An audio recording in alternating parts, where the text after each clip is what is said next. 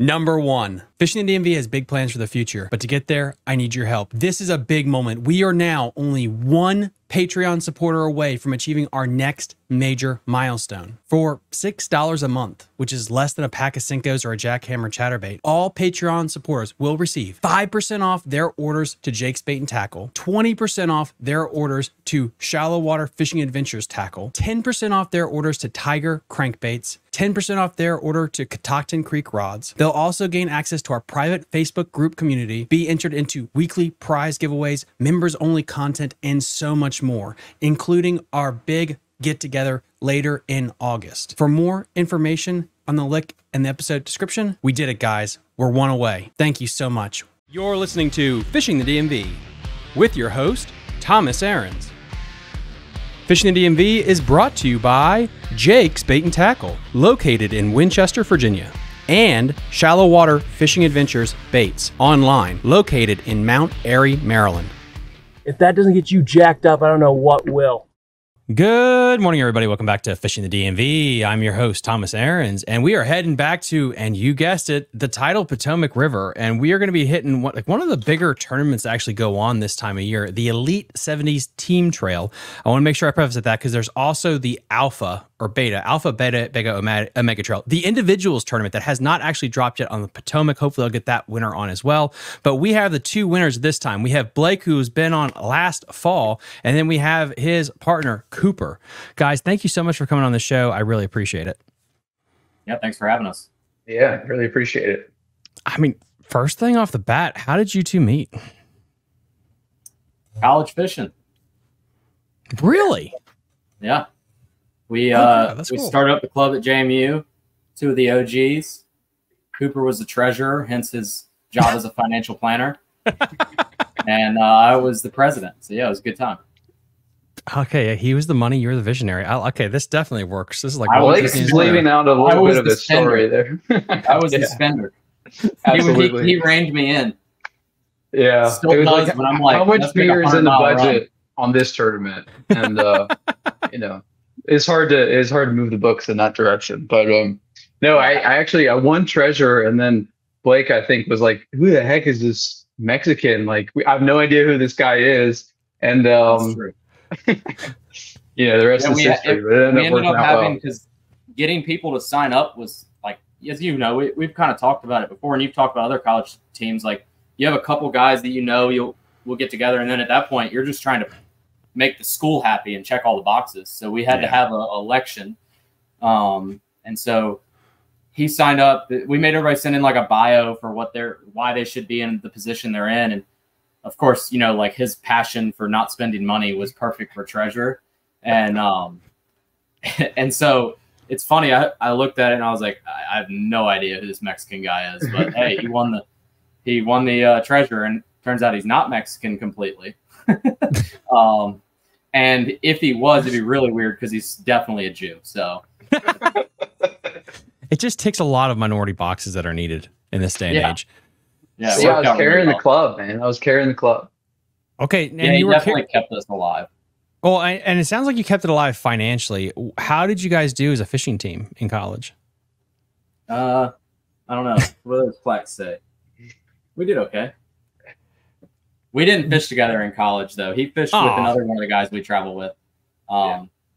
So I fished with a couple different guys. But yeah, Cooper fished with Daniel in college, who also fishes the Elite 70.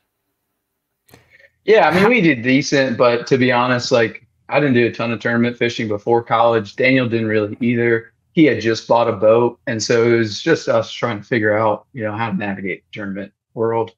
Blake had been doing it since high school, so he was the most seasoned out of all of us. But, you know, the rest of us were just, if we caught 5 fish and we had a good time, we were happy. Like, obviously, we wanted to qualify for nationals and, you know, do well, but at the end of the day, you know, it was college. We were just having fun, and it wasn't as serious as, you know, the group that we're in right now takes it. Yeah, what was that transition like from college to what you're doing now? Was that rough? I mean, we got our ass beat. Yeah. Like we did not do well our first year in particular. For me, like coming out of college, I knew I either wanted to fish the Elite 70 or the BFLs, and I could only afford one of them. And then so basically when I got drawn to join the Elite 70, because they do that random drawing every year, I was like, all right, that's what I'm doing, because it's once you're in until you drop out. So yeah. That's good to just let the audience know that for the Elite 70s that Mr. Camp runs, I believe for both the Alpha and I want to say Alpha Omega, but the Alpha and the teams events, it's a Powerball lottery to then you get the ability to join if you want to, correct? Yeah, he'll take a list of names in the fall. So if you're following either of the Facebook groups or friends with him on Facebook, you can throw your name in the hat. And so like I threw me and his name in the hat, and then like when it got drawn, basically they drew my name out, and we said, all right, let's rip it. But so like let's say you and your dad or you and your brother wanted to fish it, you can both put your name in the hat, give you double the chances. Is it like the Elites where if you really suck for a couple of years, you get booted because of shame? There's plenty of people who do that. Frankly speak, like it's such a good group. Like to him and to me, integrity is really important to them. So like competitiveness is, but integrity is too. So he runs a polygraph or two at every tournament, which is super important. He makes sure that like when people get in, he talks to them and is like, all right, look, these are the expectations. And, he has a conversation with you, and it's run a tight trail, self-polices pretty well. And I genuinely think that like if we were comparing the BFLs and the Elite 70, and Cooper, you may see differently, but I'd say that I've never once been suspicious of cheating in the Elite 70, and there's definitely been some suspicious moments in the BFLs. So yeah, I mean it's hands down such a better run trail and operation. I mean, Steve just does a great job with it, and the group of guys are just incredible. I mean, and we got some sticks in the group too. There's multiple guys that have fished classic fishing. Yeah, and that's interesting because it's so hard when it comes to the cheating aspect, because everyone says that about kayak fishing. It's like, oh, well, it's easier to cheat. It's like, yeah, but, on the flip side, people are stuffing weights into walleye and creating fish traps. So if you're going to cheat, you're going to cheat. Like, there's really nothing you can do about that except shame the shit out of them when they get caught. Honestly, that's about it you can do. It is interesting when you think of organizations making them a club, a private club, so to speak, where not everyone can get in, which is great because it does thin the herd. And then there is about that rotation of talent. So that way you're not just someone that's stuck in there. Because that's something I get upset about with the Bassmaster Elites, honestly, where you have people that are like, hey, as long as I just don't suck, I can just stay here indefinitely. And we all know who we're talking about when I say that.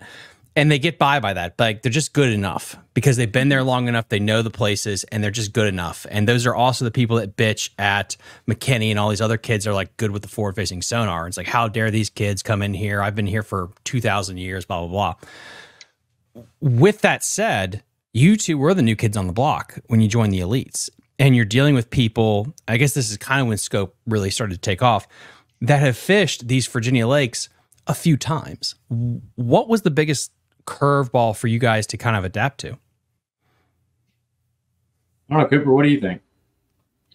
I mean, we grew up fishing, some of these areas, right? But I mean, I think it was clear in day, when we first started, there were a lot of guys who were just, running their milk runs on Lake Anna, right? They had their good areas and they run those milk runs. And it felt like at the first, it was hard to compete with that, I think.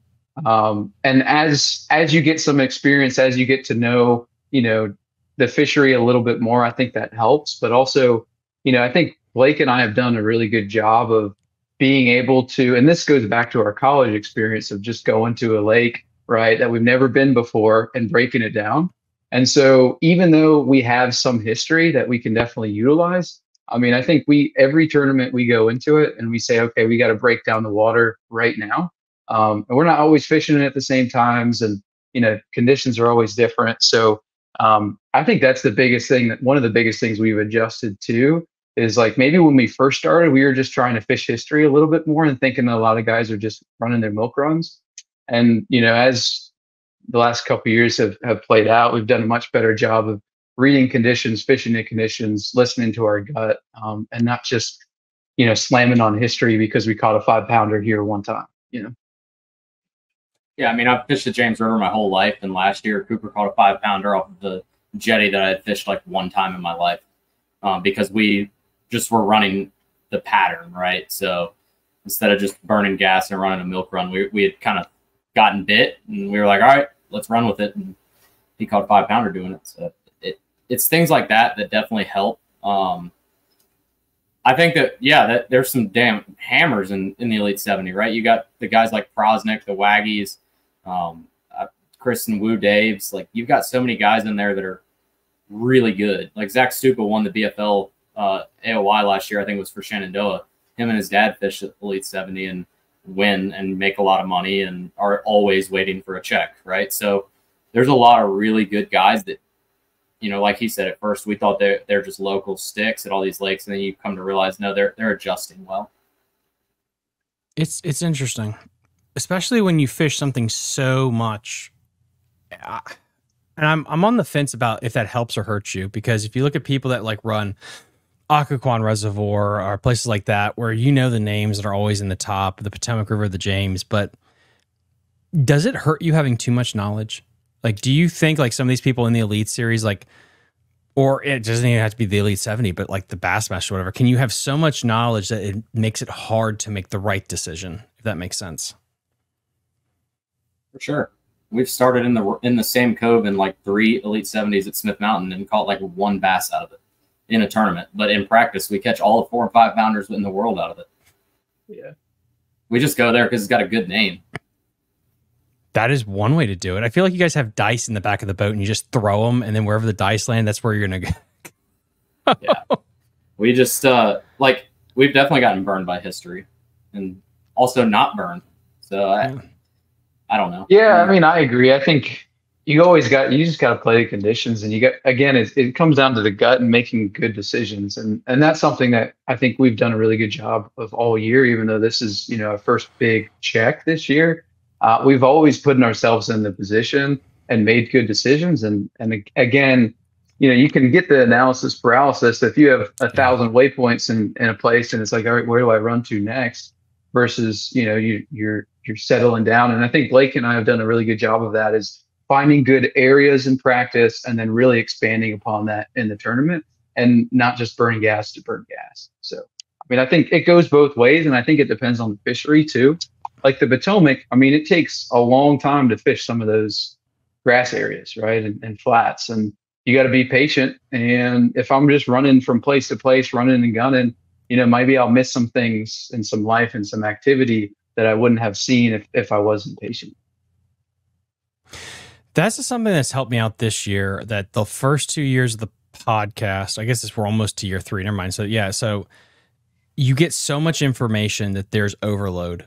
And it's just coming to the simplistic, I just need the area that has the most fish, and that's it, and figure them out. Like, and that's so hard to do because your brain wants to get more granular. It's like, I want to know which stump they're on, the bait and stuff. And it blinds you to too much stuff that you're going to find out on the water. And even this last Potomac River tournament I fished, yeah, it's so easy for me to try to get as much information as possible, but it's almost, I need to tune that shit out and be like, what section has the most smallmouth? That's all I need. Just go out there and let them tell you. That helped a lot, having that maturity finally to do that, where you're trying to push away too much information, because it does. It's so hard to fish other people's fish, and it's so hard to get overload of like you said, analysis paralysis. Mm-hmm. Yeah, I mean, go for it, Blake. Go. No, you got it. Larry. You had something very like poignant to say. No, I mean, I was just thinking of, I was listening to, I think it was Patrick Walters on a podcast, and he just won another MPFL. It's number 4 in 2 years. And he was saying how at Pickwick, like, he didn't fish in practice. He doesn't need to dial in the bait. You have your confidence baits. You know what you're going to throw. You know your rotation. He's like, guess what? If you pick up that jig, you're going to throw because you have confidence in it, and they don't bite it, you're still going to throw that jig in the tournament because it's the confidence jig. He's like, so I don't even worry about dialing in baits. I worry about finding fish. And he idled for 8 to 10 hours a day and won another shield. I forget. Crap. I heard something else from a cool angler. Who the hell was it? But it was something like he lives close to some big lakes in the Carolinas. And maybe it was Brian Thrift, I think. But he fishes these like shitty like little lakes you never heard of. And those are his home lakes he beats up. And the question was like, well, do you wish big tournaments? I was like, no, because I fish it too much. And it was such a weird thing. But when the conversation continues, it's like, because that's where I go just to practice with baits and just beat fish up. I have too much knowledge there, but I go there so I don't go to the other big lakes in the area, so I can fish it fresh and open-minded. And I thought that's an interesting mindset of like, yeah, your place that you go every single day. The Potomac River I sucked at when I fished it every day. When I moved away from there and I would go there more as an occasion thing, I started to fish better. And I didn't know why until I started the show and talked to people. It was like, I was so in the know and trying to get too granular versus be like, yeah, Belmont Bay has them. I'm just going to go there and figure them out. And I would do that, and boom, I saw things that I completely forgot about. It's so interesting how we make this sometimes overly freaking complicated. We really do. Oh yeah, we definitely do. With that said, before we get into the big event, how has your year started off with the old Smith Mountain Lake and continuing to where we are at the Potomac? Super mediocre. Like, we finished like a pound out of a check like 3 times, or less than a pound. And I mean, we fished clean, made good decisions, just like at Smith Mountain, I mean, we weren't on good fish. We had one spot with good fish, and we roll in there. There's like 5 boats there all pinging the same school. It's like, all right, well, we're going to go back here, and they wouldn't even react to a bait and turn around and leave. Like, we weren't on good fish, and we just survived it, right? We survived every tournament until this one. Well, we almost failed at the James, but we did okay. Oh, yeah, I mean, I think Blake undersells it a little bit. I mean, I think we had a pretty decent year going into this tournament. Obviously, the win catapults us up in the AOI category, but I mean, I think we finished, maybe top 3rd pretty much every tournament. I was looking at it the other day. I mean, we caught, 12 to 14 pounds pretty much every tournament. It just, we didn't, like Blake said, there's just some tournaments we weren't on, bigger quality fish like we found in the Potomac. But again, I wouldn't look back at any of those tournaments and be like, man, I had a ton of, I wish I would have done this differently. Or I wish I would have done that differently. I think we approached it the right way. We did the right things.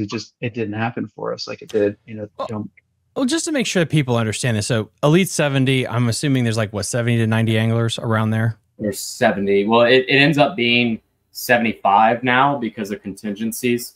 So, like, I think Phoenix and some of the boat companies require 75 now, and it used to be 70. Actually, the LLC is Elite 60 because it used to be 60. And then as the contingencies have rose, in order to keep people able to get their contingency money, we've increased the field size a little bit. It's like 74, 75 now. 74. Let's just go 75. Fine. 75 anglers. Yeah. Smith Mountain Lake, where did you finish? I was actually looking at this earlier. I think it was 21st. That's not bad. Okay, 21st. The weights were terrible at that tournament. Terrible. You can't control that. So you got a top 20, and then around top 20. What about Kerr? We didn't fish Kerr. Yeah, Bugs is our 2-day. So we went, what was it? We went Anna next. And that was kind of a spawn tournament. We just didn't, we didn't find any big ones. But I think we were like Chaz 25. Chaz. Oh, yeah. I forgot about that. You interviewed him once after he won the Alpha this year. Mm-hmm. Yeah, he was sitting on our big one that we had marked on a bed when we roll in there. He caught it. That's about right. We were both like 6-pounder, right? What? It was a 6-pounder, right? It was big. Yeah. Dumb. I think they got a check. We didn't. But what did we get there? Like 20th? I think it was like 25th, something around there. Chewan was next, and I think we placed like 16th or 17th, just right out of the money. The James was, I think, our lowest finish. And I think we caught like 14 pounds or so, but I think that was, everyone just smoked them that day. And we caught a lot of fish. It just, again, they were fighting. So based on my mathematical skills here on my phone, then you're averaging in the top 25 to top 30 percentile, basically, of anglers, which doesn't suck. It's that weird gray area, because I feel like if you're lower than that, where you're like finishing in the top, like 50%, like, okay, fine.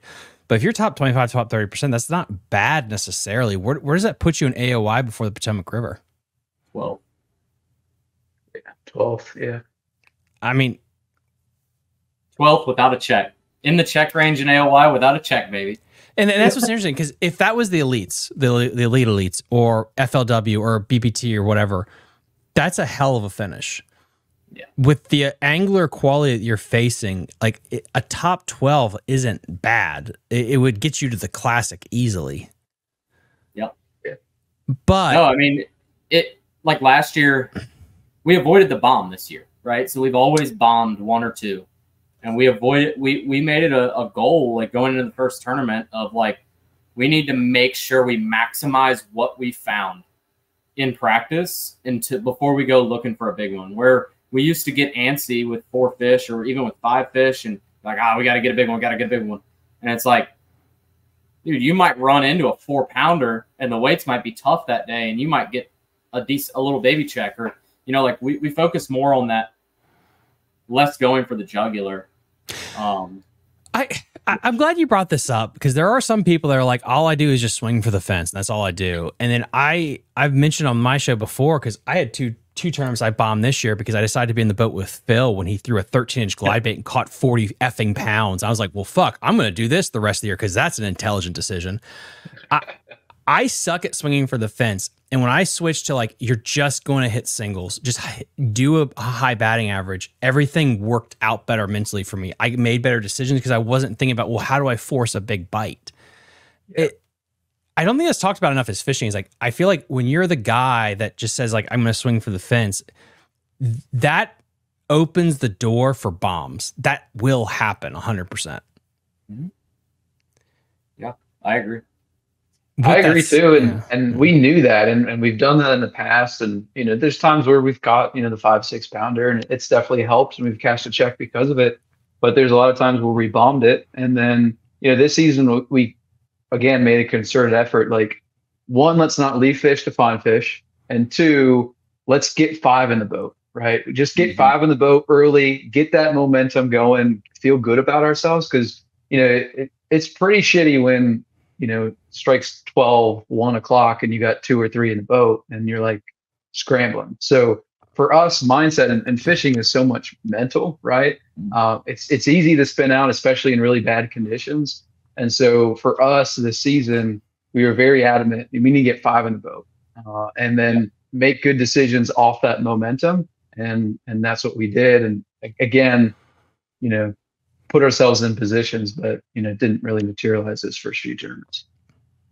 Not to say the gay old cliche, but it is like, when it's your time, it's your time. Like, I know there are some guys that are just good at catching big fish, but I mean, even I keep, when people ask me about what happened this past weekend with me, like when you catch an almost state record, it's like, it was just a regular spot that had a bunch of fish. I casted it in there, and it was the 5-pounder that hit it, not the 2-pounder. Like I wasn't specifically targeting him, and like, it is like, when it's your time to catch the big one, it's your time. But you can control the bomb. You really can, by catching that limit.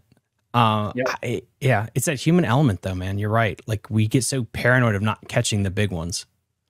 Huh. Yeah, we kind of reversed what we used to do. We used to start on our best big fish stuff and then go and lay down the bunt at the end of the day. We kind of reversed that this year and ended up finishing 5th in the points, and it's worked out for us. And it got you this stellar win. And then before we really get into this, was this your first win on the elites, the team? Mm-hmm. Yeah. So with that, okay, cool. So I'll set the stage for you here. The James River was beforehand. Tidal event gets you started. You weren't stellar with that. Going from the James to the Potomac, what was your game plan practice wise going into it? I mean, we went up, what was it, the 2 weeks before, the weekend before 4th of July. One reason, not as many big boats out there as there will be on the 4th. Just those big 60 and 80 foot boats just are not fun to be around. Mm-hmm. Another reason being, like, the tides are the same, because tides are on a 2-week cycle. So we had the ability to go up there 2 weeks beforehand, and we kind of just split up water. Like, he ran a lot of the stuff around Smallwood and Leesylvania, you know, that what I would call middle river section. I ran downriver and the middle river. I came up and hit some stuff that was kind of unique, main river, more main river stuff. I hit a lot of that. And on the middle river? Oh, Middle River. I'm sorry. Middle, yeah, like if you thirded the I'm river. having a stroke. Yeah. Yeah, from DC to the bridge, if you thirded it, right? So we never really went up river too far. I mean, maybe a little bit. I went to a creek, like one creek above Belmont, but that's about as far up as I went in practice. Like just kind of trying to identify the areas that we thought the groups of fish were living. And honestly, we freaking smoked them. Like they were biting that weekend. I had like 18 pounds, 18 something one day. He had like 15 both days. A buddy of ours had 19. Like they were biting. But there was also no boats out there, and it was awesome. It's the most fun I've ever had on the Potomac. Like it was unbelievable. Yeah. It's got to be worse though if you catch them everywhere in practice, because it's like, well, fuck, what do I do? What do we do now? Yeah. But we were able to identify like a couple, I'd say 3 or 4 areas that, we wanted to hone in on on the day before the tournament.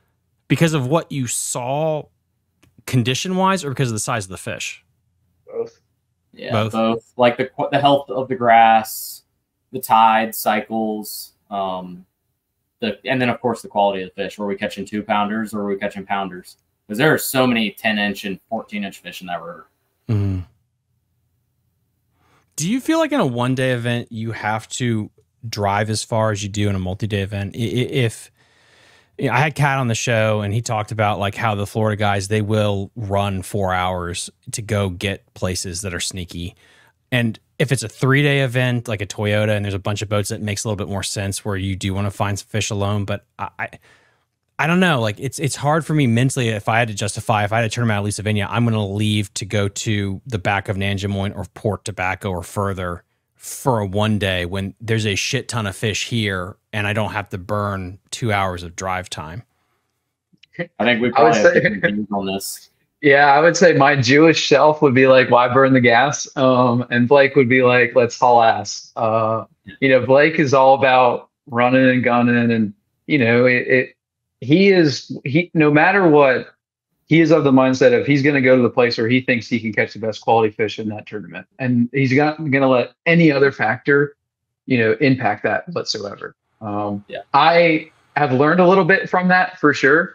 But for me, I definitely sometimes have that creep in my mind, like why burn a ton of gas and, go all the way down or all the way up and hurt my back for no reason. But it just has to be so good to be worth a squeeze. And maybe it's more of a Potomac. Dude, at like noon last year on the James, I was talking about let's pull the plug and go to the chick. Like I'm done. Yeah. And then I jumped off like a 3-pounder and we're like, shit, okay, we got to run this the rest of the day.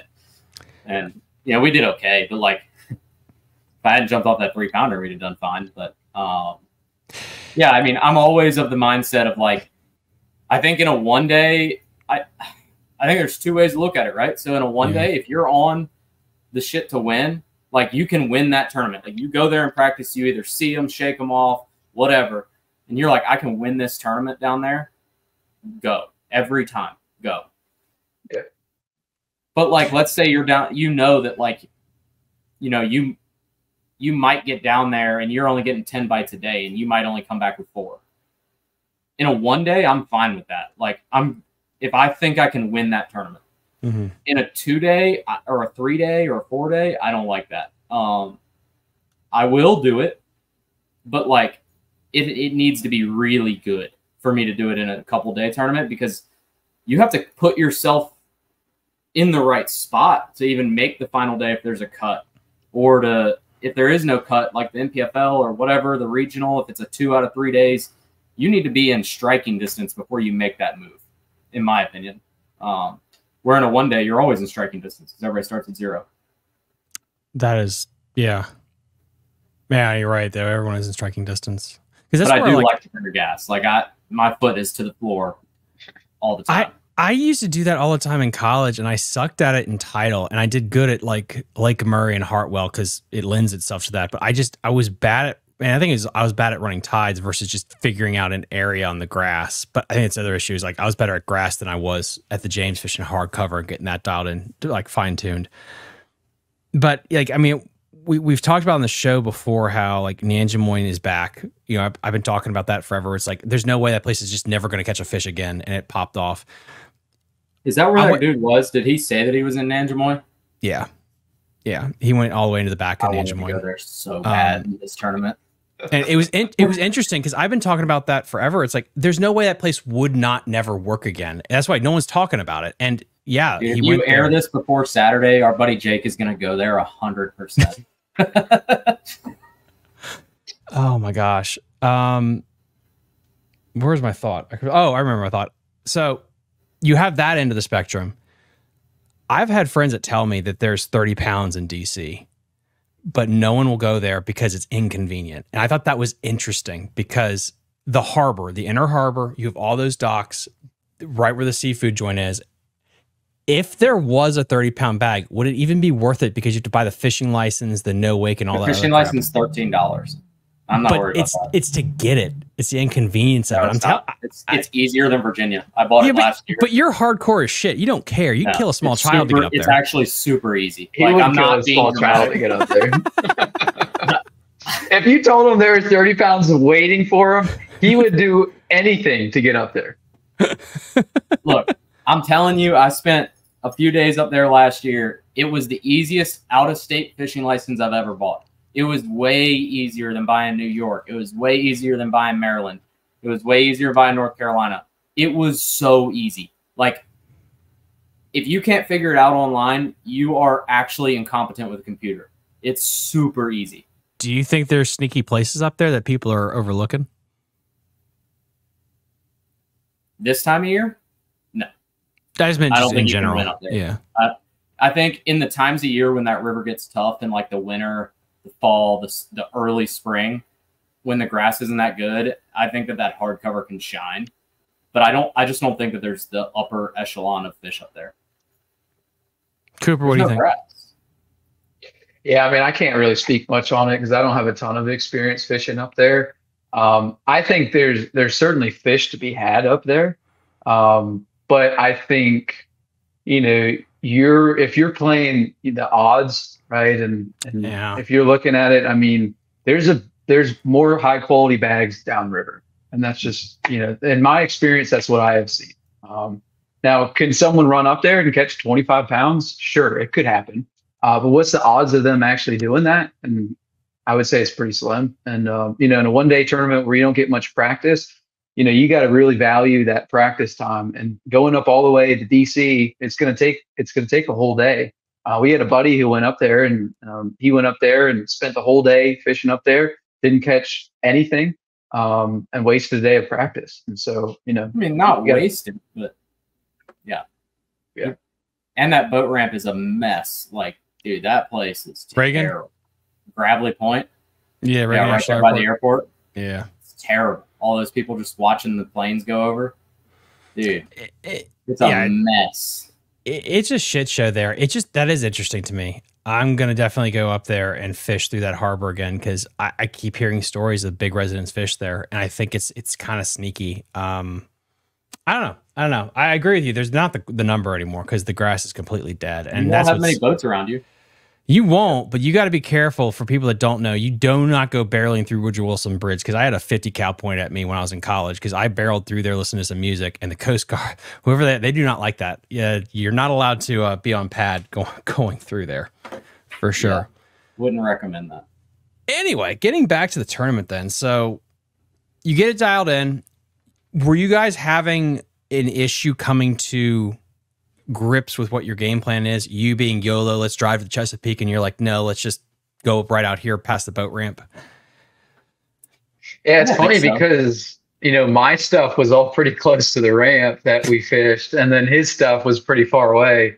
So I mean, but no, I mean, we, the night before we always sit down and kind of go through game plan, and it made it easy because in the morning that practice, I shook off a ton of fish, and the one that I hooked in the area that I wanted to fish was a really good fish, and he didn't really have much luck in that very early morning, and so it made it pretty easy for us to game plan and say, okay, let's start in the spot that I fished, shook off a bunch of fish, catch our limit, and then Blake was able to find some higher quality fish that ended up really helping us at a window that made it very easy for us to map out our day. So, yeah, I mean, I guess it wasn't that far, especially with no wind like we had. Like 20 minutes?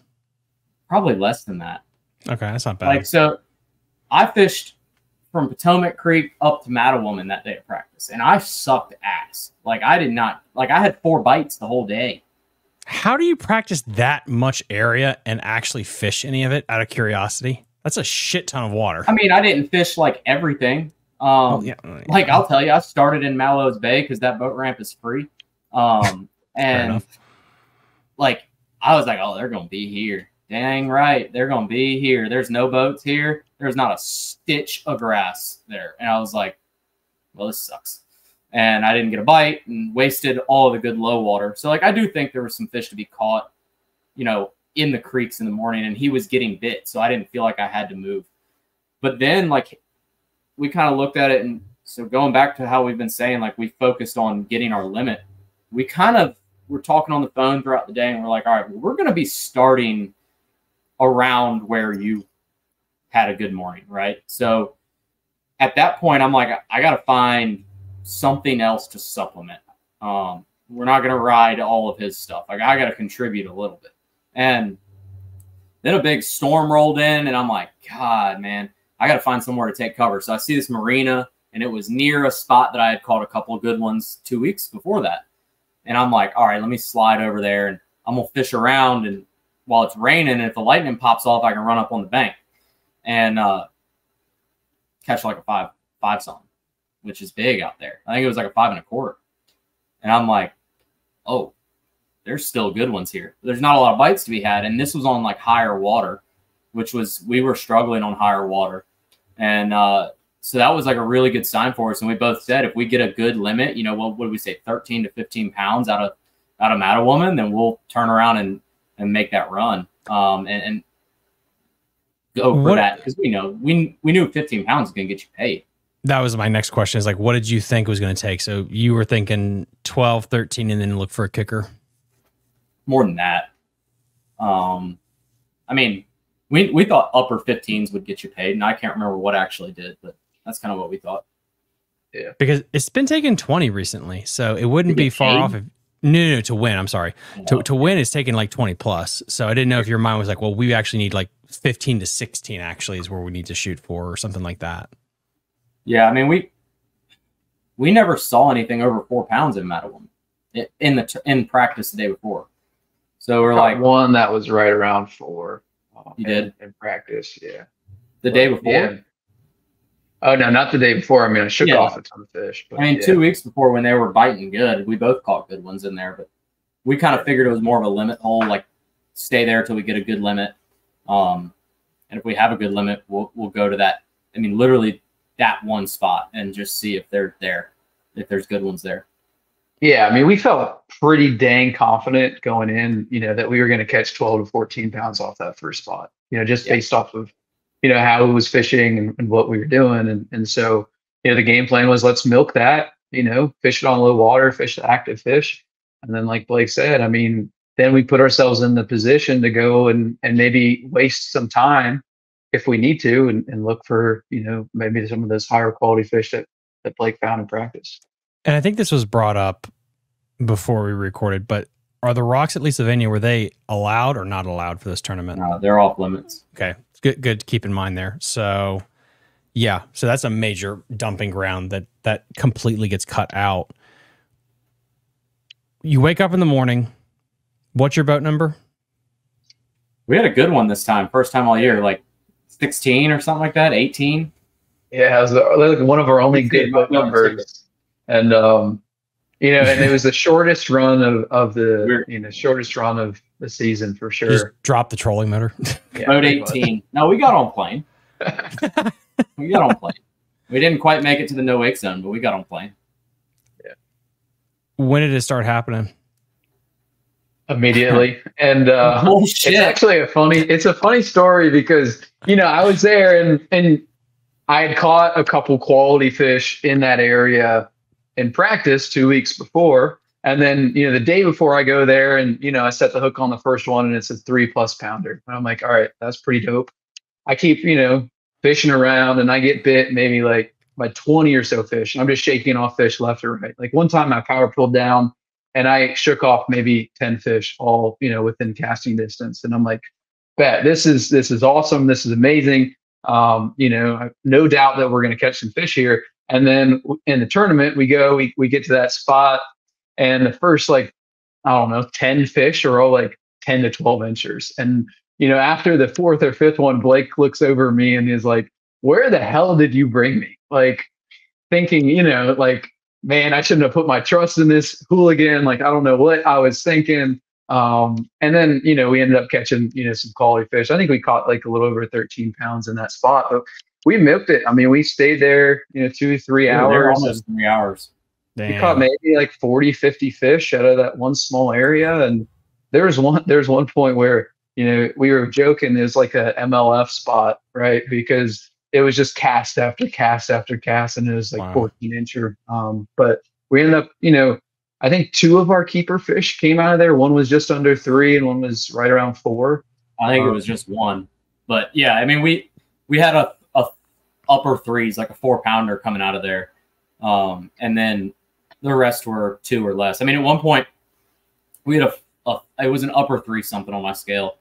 And we had like a limit for like 790. Yeah. With a 4-pounder. Like, we were just catching dinks, and then it just slowly upgraded through there.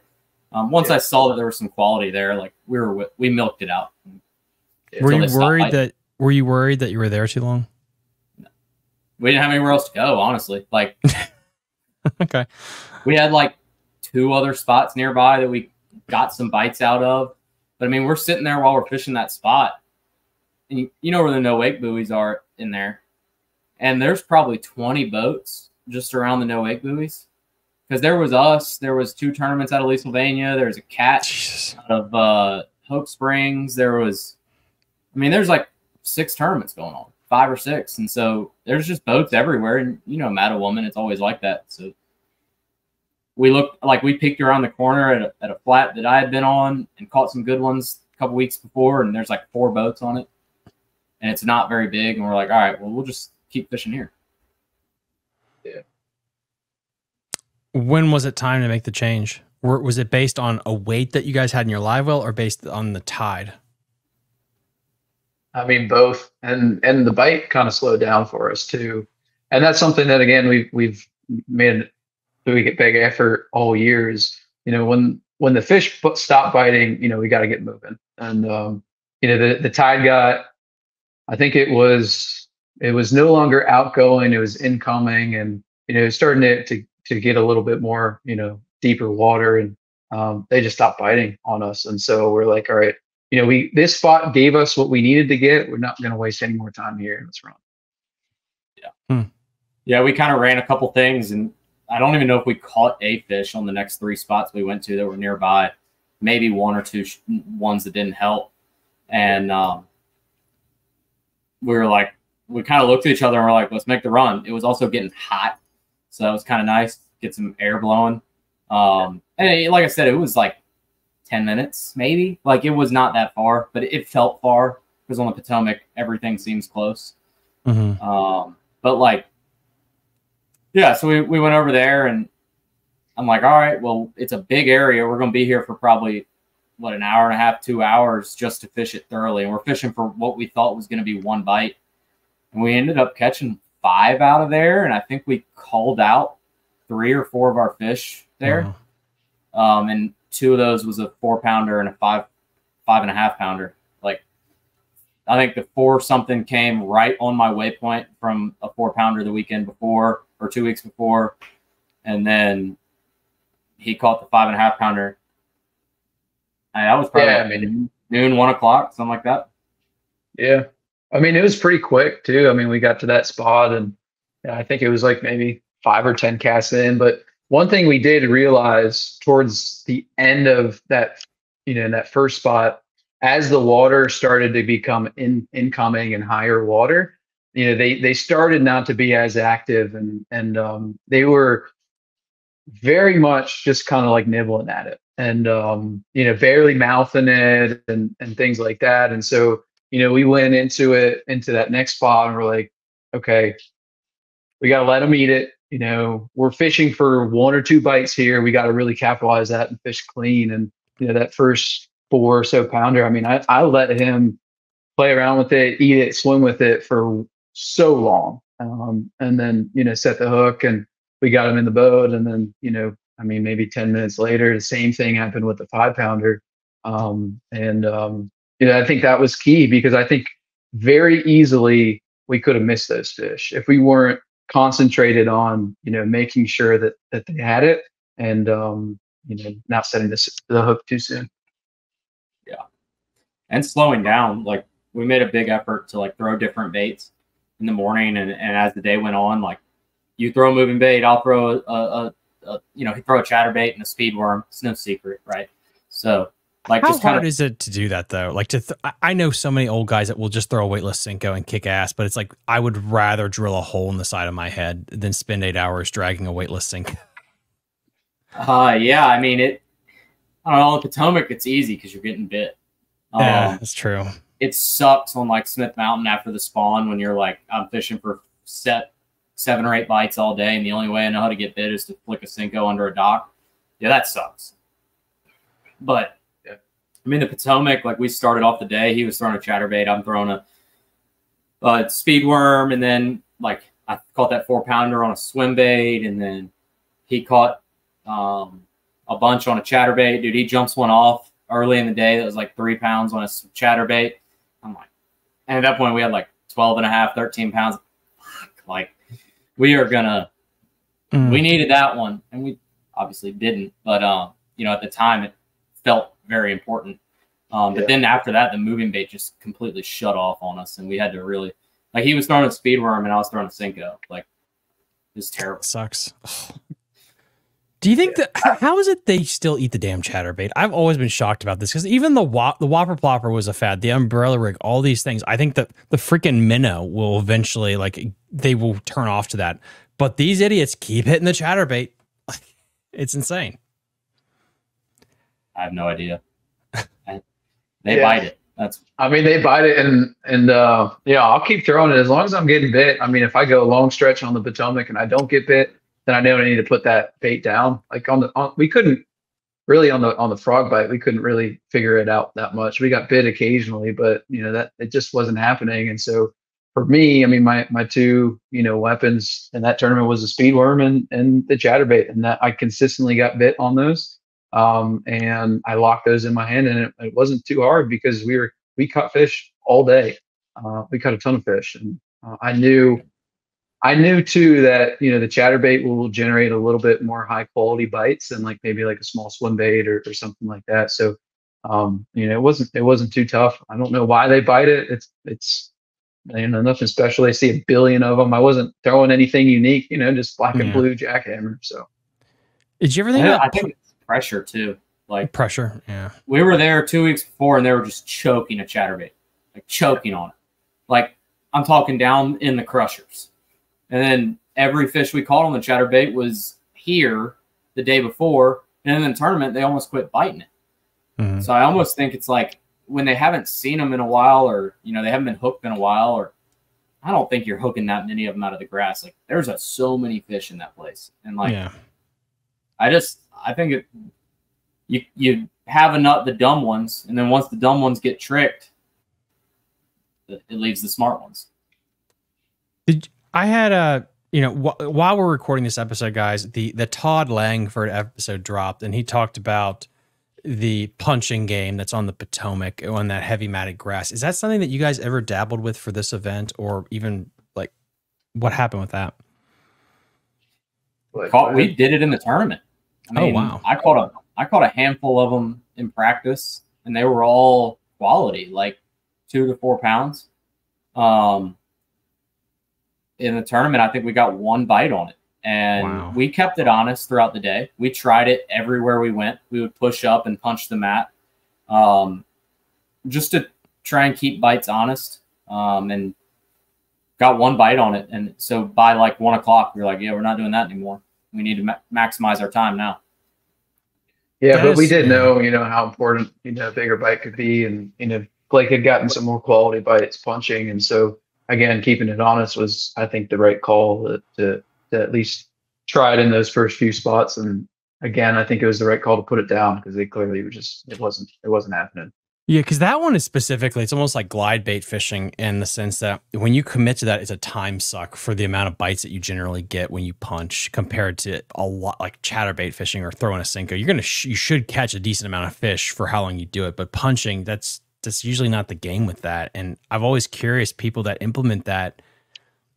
At least it seems from like, you know, the bleachers where I'm at, people that are good at that, they just commit. It's either they punch or they don't, but it seems hard to implement as like something in your arsenal on a tournament day. Like, I'm going to dabble with this and check this out. But it seems like you guys did that fairly well. Yeah. We didn't catch a fish on it. So, but you didn't die doing it. That's the big thing. A lot of people will die doing that. Yeah. And the one bite you got was like in the first or second punch. And we're like, oh, it's about to go down. And then it gets sniffed again. That's always how it goes. Always how it goes. You get bit as soon as you do something, and then you're just like, oh, yeah. Nothing. Yep. It's like when you try to get too sneaky and it works out initially, and you're like, okay, this is what I'm going to do. I'm out the room. And it's like, nope, I should have just done the jackhammer and the freaking Senko because, of course, why not? Yep. When did you think you guys had something going on? I mean, when I caught that 5.5 pounder, I was pretty happy. And there's a boat or two within yelling distance, and you know, I apologized to Blake after because I definitely yelled and pumped my fists. And, you know, because, you know, after catching a 4 and then that 5.5, I mean, we had a pretty dang good bag and we had north of 18 pounds. And we knew that was a seal and a check at the very least. And so I knew at that point we had a top 5, right? Like 18 pounds can get you a top 5 out of a 70 boat field in Potomac every time. Yeah. Yeah. So in that moment, I mean, and it happened fast too. We went from 14 pounds to 18 pounds like that. And after that one got in the boat, and you know, it wasn't necessarily the easiest thing to get in the boat either. But we got it in, and both of them, you know, even though I let them have it forever, the hook just popped out as soon as they got in the net or in the boat. You know, as soon as it got in the boat, after a little bit of a fight, I was pretty amped up, and I knew we had a chance. Guys, that's freaking awesome. We called a couple times after that too, like once or twice in that same spot, like 1/4 and 1/2 pound culls, and you know, we knew we had upper 18s. Cooper fat fingered the scale, which was making it hard to read. You know, he put up a weight in bucket 6, and we can only have 5, so yeah. We had to kind of be like, all right, so minus the bucket 6, we got like 18. The scale, based on math, said like upper 18s, and we're like, well, we probably have like 18 because we're probably doing the math wrong. And yeah, then we left there when they quit biting. Like we were like, all right, do we run through this again? We had the conversation. Do we run through this again if it's been good to us, or do we feel like we've burned it down? And we both agreed that we felt like we had burned it down. And we made another.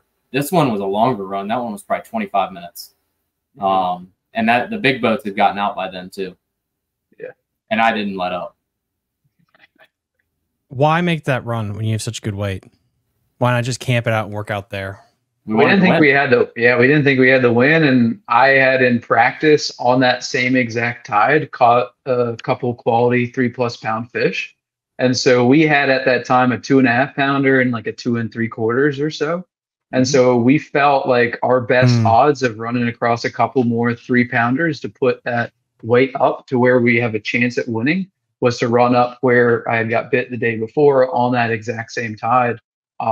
And, you know, sure enough, I mean, it ended up not mattering. I mean, but it was the right decision because we went up there and we caught another 3 pounder and, you know, we culled and did what we needed to do.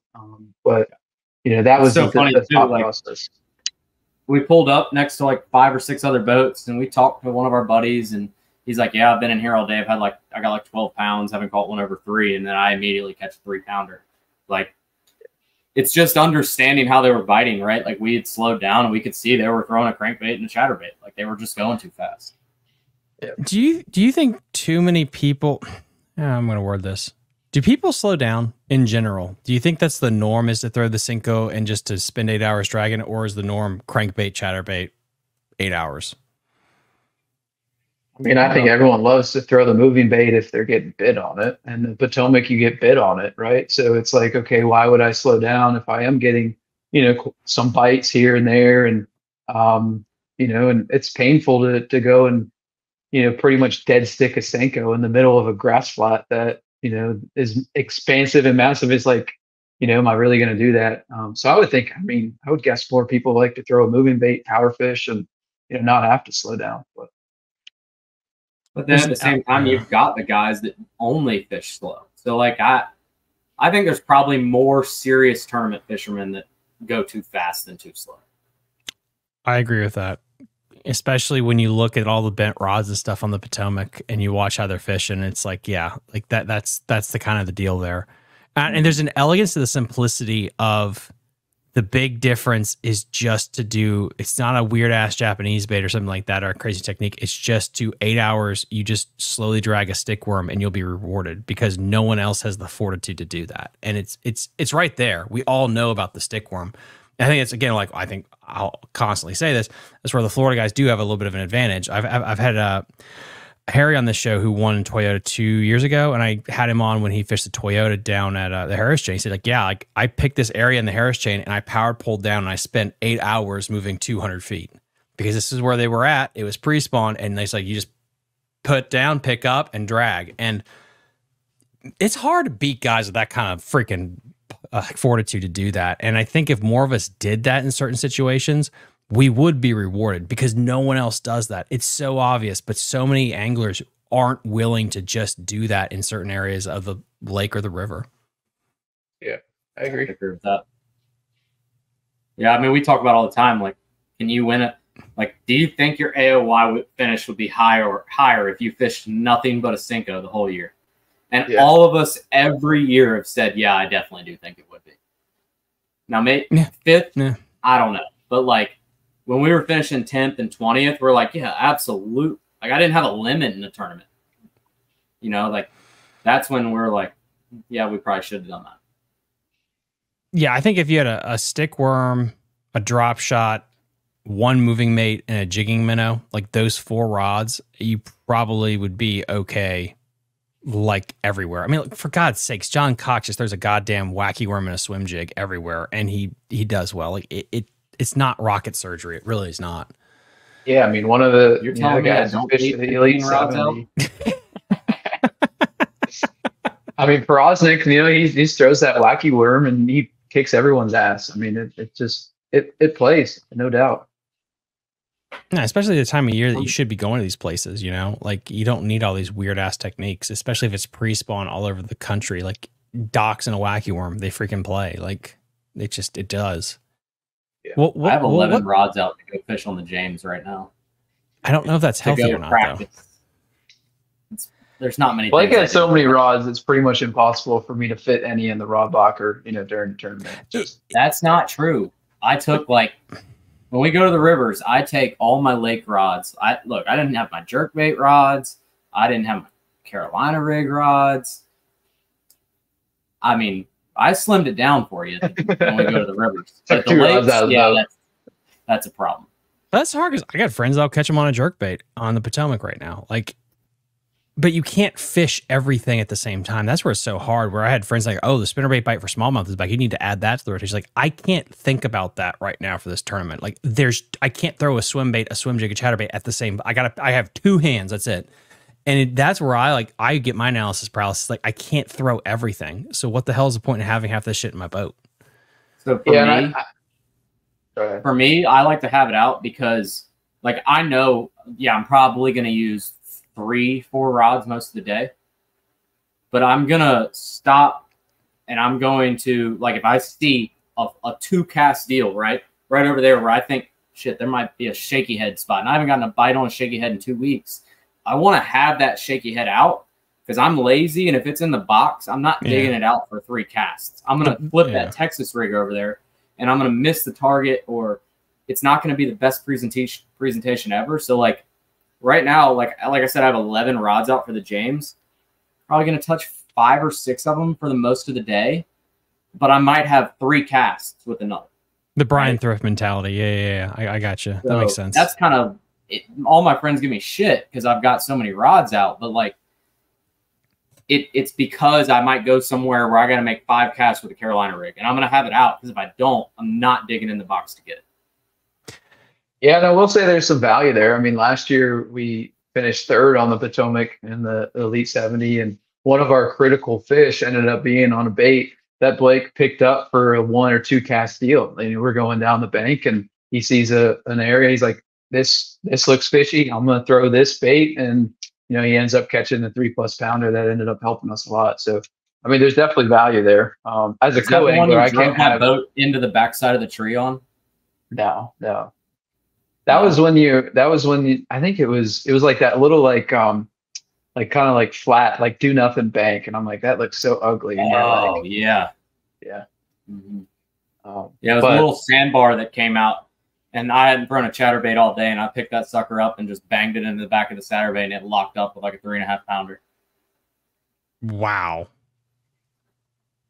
Yeah. I mean, it was key. I mean, as a co-angler, I can't bring 14 rods and throw it all in the boat. So, and I guess this is where it's like interesting for me is I'm fishing a boat series and a kayak series this year, and I catch bigger fish in the kayak thing. And there's so many variables we could go into that about like where I can get to. It's a smaller boat, all that crap, but I just take less crap. I don't have 38 rods. I have to trim it down. And that's something I'm trying to implement more in my boating thing. The one thing that's helped me in boating wise is since I fish kayak is I don't try to fish the whole damn lake. Like kayaking forced me to pick the best spot and milk it. And I'm trying to do that in the boat of pick the best spot and figure it out versus saying like, I got a 250. Well, I better use this bitch because I got it. Yeah. And that mentally has helped me so freaking much. Nolan Miner, again, one of the first interviews I did, he said like when I got into kayak fishing with live scope, I realized how many fish I would leave if I had a boat. And that blew my mind so much about how I approach some of these bodies of water. But then, but I can feel both you guys' arguments because I get it. Like you go down There's the lake. Also, a difference between a team tournament and a solo tournament, right? I mean, because we can throw complementary baits and we can kind of balance each other out. But if you're fishing by yourself and you're fishing an area and you're only throwing one bait, that it does make your mind spin of like, oh, was I just throwing the wrong presentation? Would a bottom bait have picked up a couple bites versus like me, if I'm on the back of the boat, I'm trying to complement whatever he's throwing on the front of the boat. So if he's throwing a moving bait, I'm throwing a bottom bait or vice versa. Right. And so we can keep everything or as much as possible honest. And that, team tournaments, there's that value versus that solo tournaments you just don't have. I think that's why it works so well, the wacky worm, because that is such if you're a fish, the wacky worm kind of appeals to any type of fish in any type of mood. Topwater bait, you got to be in a specific type of mood. A big swim bait, you go wacky worm, you might not want to eat, but you'll eat a damn wacky worm. And I think that's why that kind of takes off for so many pro tournaments. Yeah. I mean, going back to like too many rods out, I think it's all confidence. Whatever gives you confidence throughout your day is what you need to do. We are all head cases. A buddy of ours, Jake, he's had a lot of success, and I watched him go into a tournament at Bugs Island, a solo tournament. He had 5 rods on the front deck, 2 shaky heads, 2 swim jigs, and 1 with no bait on it to tie up whatever he needed throughout the day. Because he's like, I only know how to get bit on a shaky head and a swim jig. That's what I'm going to do. And me, I never do that. But and he went in and he got a check. You seem like you're offended by that. Like I would never have 2 rods. I mean, I've tried it and it doesn't work for me. I end up digging more out and like it just doesn't work for me. So it's confidence. I agree with that. Confidence is key. I mean, this sport is so mental. You got to do what works for you. Could you actually fish a tournament as a challenge where you just had 1 rod in the boat? I could do it. I would do it, but I wouldn't like it. I've always wanted to do that for a challenge for myself personally. It's like, I'm going to just take 1 rod and just add a couple of baits and that's it. Yeah, you can retie, but just to kind of like limit your shit. And I could do that, but I'm going to have like 5 baits hung in the carpet next to my feet. So I don't have to go in the compartment. So you really believe it's the bait then? more than anything else. You have to change the bait. Depends where you are. Or would you make the bait choices you have very generic so they appease to most fish? I mean, like I'd have a 7-foot medium heavy out, right? And so I'd probably have like a shaky head of some or Texas rig of some sort tied onto it. Probably a Texas rig, 3/16, so I can throw crawls, I can throw worms, whatever. And then I'm gonna have a square bill hung in the carpet. I'm gonna have a DT8 or a DT10 hung in the carpet.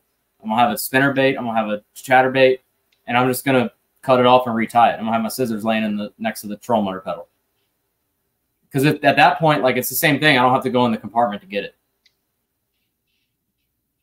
I would probably fish an archaic style like jig that I could swim and flip, and that way the same bait. I'd have to pluck the skirt to make it a little bit more finessey looking, but then I can hit specific targets, drag the bottom, or just swim the damn thing, and I could do both with the same bait. Never have to change. That or probably a stupid stick worm if I'm fishing, depending on where I'm fishing, honestly. Yeah, I'd probably just have a drop shot. I mean, tied up, and drop shots get bit, and they catch fish, and at the end of the day, I'll catch 5. I can promise you that. No, you probably win the tournament too. Sadly, that's how it works for the stupid drop shot. We were fishing the James. You'll break them all off. I know. I was just going to say that we were fishing the James last week. We thought there was a Tuesday night, or Blake told me there was a Tuesday nighter, and ended up not being a Tuesday nighter. And I was like, all right, well, we're going to go out there. And the one time they skipped a week. I was like, well, okay, well, we're already here. We're going to go out there. We're going to, catch 20 pounds. And, one of the first spots we go to, hook into 6-pounder on drop shot. Jesus. It's jumps and then dives and breaks me off. And Blake just looks at me like I'm the biggest idiot ever by the drop shot. But put it on 20-pound test. You'll be all right. They get bit. Yeah, on 20-pound tests, they get bit too. You had it on 10. I had it on 12, but yeah. What's the heaviest you go up with your drop shot? Do you ever power shot? 22. I had it on 22 on Saturday. Braid or fluorocarbon? Are we talking about the leader or are we talking about the main line? Straight 22-pound fluoro. God damn, dude. Wow. Yeah, he loves to throw that little bubba shot. It's not even a bubba shot. It's got 3/16 weight. It's a drop shot. I'm flipping it like I would on a spinning rod, but I got a heavy action rod and 22-pound test, and I'm gonna hurt them. Oh my god, dude! I hit one with that on Saturday, and it was like this long. I mean, it was small. It flung up over the boat, came out, and got hung in a tree over my head. That's domestic abuse right there. Dude, That's it what was that bad. is. We were dying laughing. Yeah, I was going to say, I bet you relief. Blake was laughing really hard after that one. It was the only comedic relief we had because Daniel had lost every fish that it bit. You know what's weird? And I found this out the hard way. First time ever in a tournament. It feels like I lose more fish on bait casters than spinning rods, especially if I have everything dialed in with the drag. I don't lose fish like I do on bait casters where I feel like I just pull too hard. I really, You fishing a lake where there's open water around, or are you fishing heavy cover? I mean, I think it's totally different. On Smith Mountain, on a point, give me a spinning rod all day. I'll work those suckers down. True. Yeah, I'm not talking like thick. I'm not talking super duper thick mats. Like, of course, then you have to. But even docks and stuff, I feel like I just pull too. Because I've skipped a Cinco back underneath the dock with light stuff, and I can course them out. But if I try to hit them hard and they jump, I feel like that's when they throw stuff. And they throw stuff more on a bait caster when you're trying to pull their ass up into or out of whatever it is. And I don't know the answer to that. It's more of an observation with me personally. I pull harder on bait caster, therefore they jump more. That's kind of what I've seen. You want me to convince you otherwise? The guy that threw one into a tree? Yes. So let's hear this. So last year, the 2-day at the Potomac, I couldn't get a bite in the grass, and I roll up some docks. And first dock I go to, I had like a 10-pound leader on. Skip under there with a Cinco. Like a 3-pounder pops off. Barnacles. All right, I'll go to 12. Go to 12. I broke off 6 fish that day on everything up to 14-pound test on barnacles under docks. Because on a spinning rod, you can't pull them out from under there. You have to try to play them. Even on a medium heavy spinning rod, you still, like, there's just not the same leverage that there is with 18-pound and a bait caster when you can hit them an 8-to-1 gear ratio and you just ski them back. It's the fall in Potomac. We're not talking about 6-pounders. Like, so I think it's all situational. Like Smith Mountain, I completely agree with you. Like you can play them. Those docks don't have barnacles. Really, you're watching out for metal is what you're watching out for, which we got by that in college on some metal. At Smith Mountain, actually. You remember that, Cooper? Yep. Yeah, drop shot. That's shaky. Big fish. Yeah. Oh, was it shaky? I thought it was drop shot, but No, that bait sucks. Don't throw it. What is your heavy duty then setup then? You're talking about what is your rod and reel for that? I mean, it just depends. Like we've got a lot of the 4-power Dobbins on the front deck, which is I think they call it a heavy, but it's like a medium heavy plus. Yeah, I've got some 5-power Dobbins, which are like what I would call as a heavy. They're stiff. Like my frog rod's extra heavy. I don't know. Like I think it just depends. Like that power shot, that 22-pound test is typically on a 4-power just because it'll bow up better. Yeah, a 4 or 5-power Dobbins typically. Yeah. I mean, for me, I rarely go above a 4-power Dobbins. I mean, the 4-powers I just absolutely love. And I feel like they have enough power and they're really light and I get a ton of sensitivity for them. And I haven't really had a problem with breaking off fish or anything like that. And, you know, one thing that we've done really well this season is fish really clean. And I do think if I hook that 4 or 5-pounder, you know, in the tournament on the spinning rod, I don't think I get those fish in the boat. Just based off of the conditions of what they did to me with the spinning or with the bait casters. So, you know, there's no perfect science, but I got to get to do that more with bait casters. I'm so hung up on the setup I have now, which so far has worked. And when it stops working, I'll probably make the switch to bait casters. So I'm using an inshore redfish spinning rod with a inshore, like I'm using 80-pound braid to a 22-pound fluorocarbon leader because I can skip that bitch for a mile because I hate bird's nesting. And I'm not buying a $400 Daiwa reel with magnetic brake. It's just not, it's too expensive for that. It just is. I'm sorry. Like, oh man, I can't imagine. Blake would give you so much shit if you were in our group and you came up with an inshore rod with, he hates braid to fluoro leaders. Obviously, I hate him now too. Yeah, he would be in some trouble. It works for snook. It works for tarpon, having a little leader. If you can skip a pilchard under a dock and catch a redfish and a snook, why can't you catch a bass? I mean... Oh, I'm not saying you can't. I'm just saying it's soft.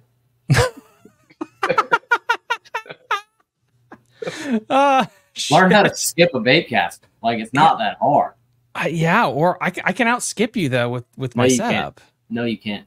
I mean, I will say, I mean, Blake's casting, like, and I give Blake a lot of shit. But that one thing I won't give him shit over is, I mean, he's on the front of the boat and the way he could put his bait where he wants it, especially that frog deal.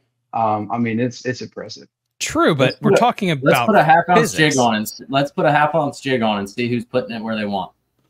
Are we talking about casting distance or accuracy? No, we're gonna go down a dock line and I'm gonna put damn targets on posts up under it, and we're gonna see who can hit the most targets. Oh, okay, yeah. You'll have me on accuracy. I thought we were talking about casting distance because there's no way in hell you're gonna outcast me. Like that's not happening. Like I'm. Okay. Oof. We'll make a $10. I got a bait caster set up for throwing a fluke that I've never had a spinner rod outcast. Okay, I have an inshore setup, like physics, like it's a bail. The bail is gone and the line shoots out. That's why surf fishermen use that and not some Daiwa bait caster, man. Like that's how that works.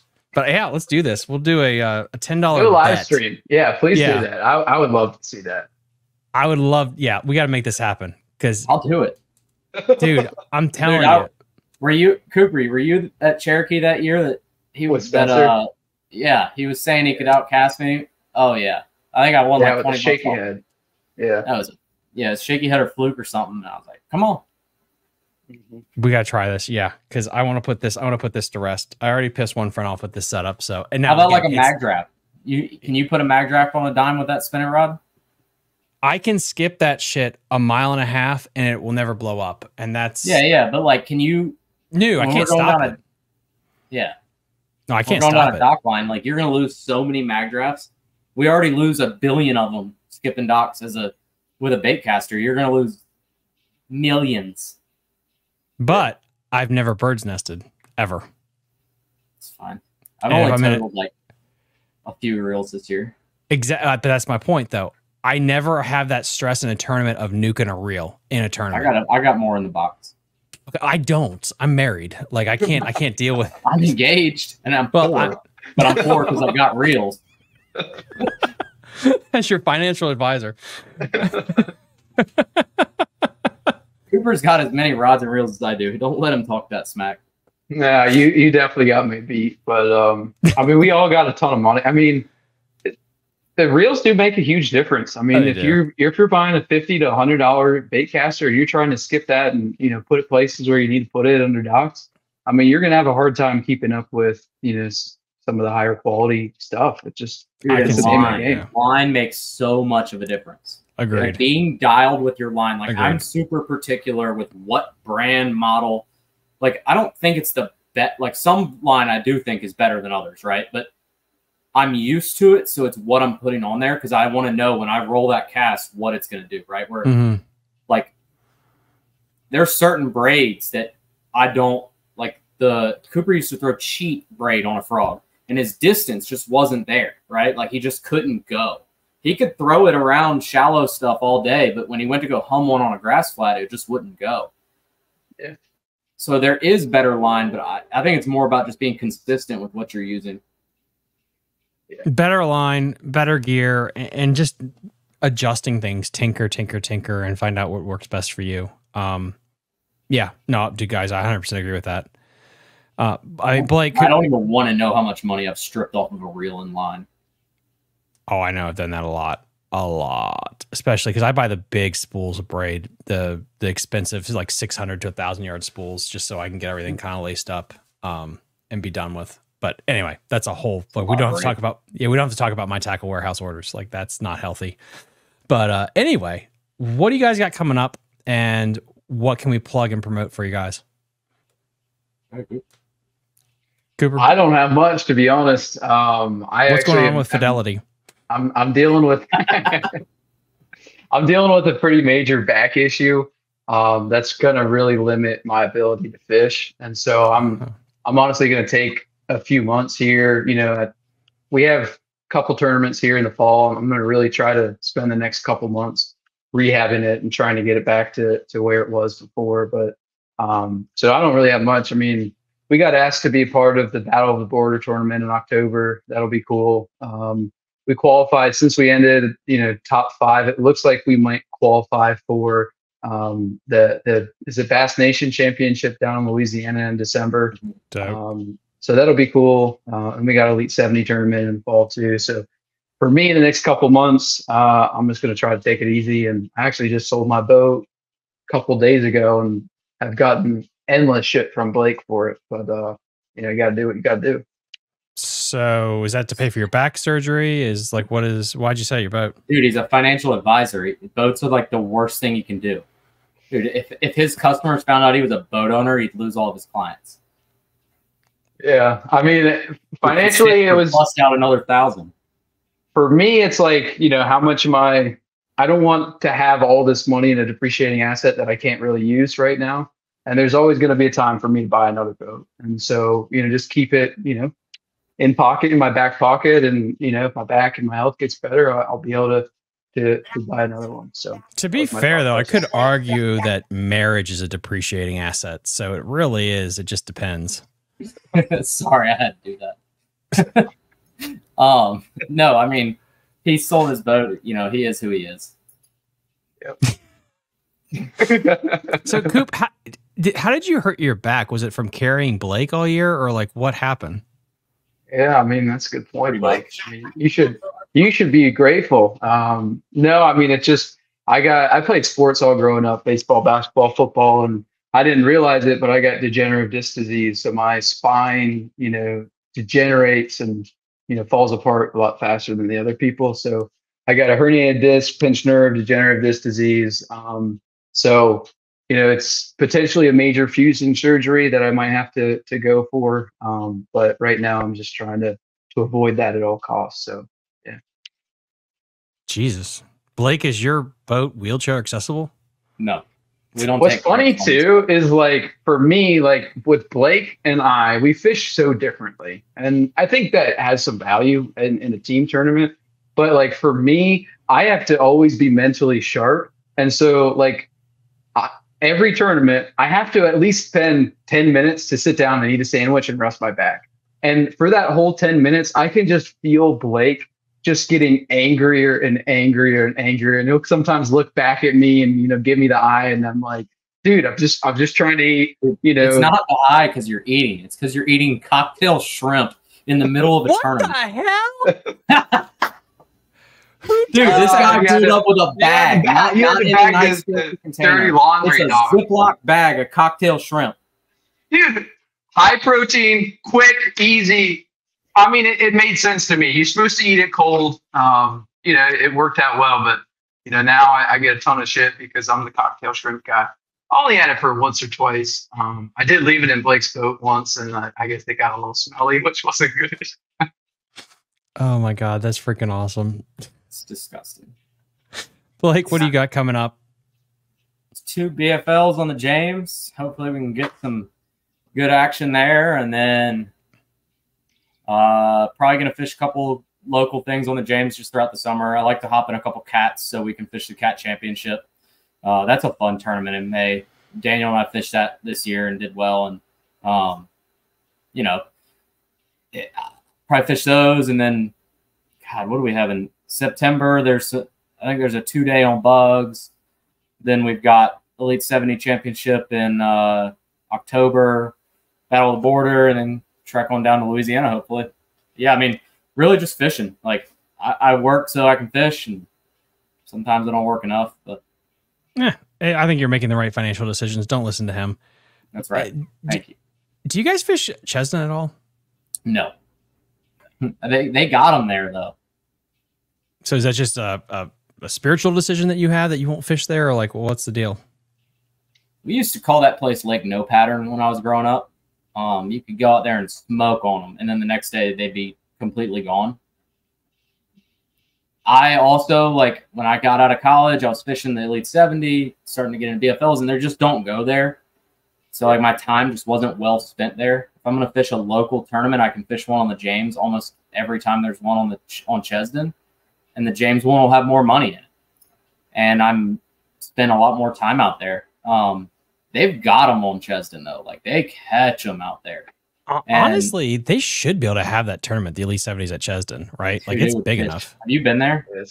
They fish really small. Dude, it would be like Anna fishes small, and that place would fish. I mean, it'd be like those Ohio BFLs. Like, well, I fished those. Yeah, like it's not. They're fun. It's not fun. Like that's the other thing about the Elite 70s. We go to good places at good times. That's true.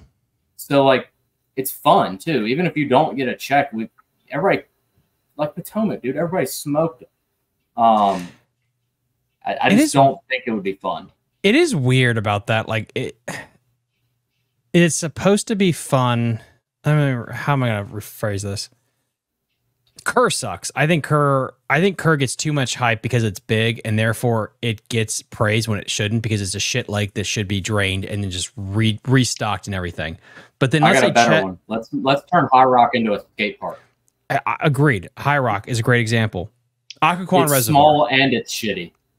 But you can be small and good though. Occoquan Reservoir, it takes 30 pounds to win, or you don't. On a 6 foot. Okay, yes, so an average of 5 fish, like 5 pounders, like, oh, boo-hoo. Oh, yeah, they got them in there. Yeah, but it's 2,000 acres. If Chesden pumped out those kind of weights, would it be worth to have a tournament there? Like, I guess my point is, like, if the lake is small but it's got weight, is it worth it then? Because on the flip side, Kerr is big, but it takes 4 pounds to win. Like, the other conversation to have about Chesden is you have 3 ramps on that lake. You got Whippernock, Seven Springs, and the public one at Dinwiddie. The public one at Dinwiddie, you're going to have to get a permit to run a tournament out of, and you could probably get 70 boats in there, but there'd be no other room. Like, it would be full. This is not just a Chesden conversation. You're not doing it. Seven Springs, you're not doing it. The ramp is hot garbage, and it's $15 to put in there like it's Potomac, and your trailer gets broken pulling out. Whippernock, maybe you could get 70 boats in there, maybe. It's just not. Yeah. And I guess there's no logistical sense in it.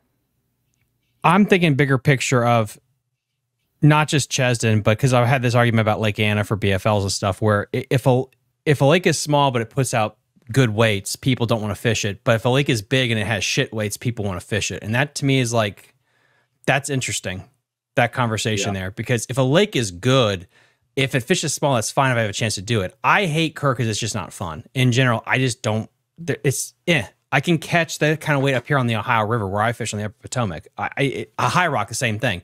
There's not a lot of fish. It's not fun.